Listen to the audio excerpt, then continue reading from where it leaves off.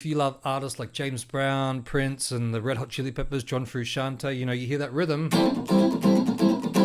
those threes all the time. But the thing that really makes this so awesome, it's like the secret sauce. The rhythm, because we're playing 16th notes, right? Again, one bar is 1 E under, 2 E under, 3 E under, 4 E under. What I love to do is play 4 groups of 3 and 1 group of 4. Okay, I'll say that again. 4 groups of 3 and 1 group of 4. That is like the secret sauce. Let's check it out here. So it sounds like this.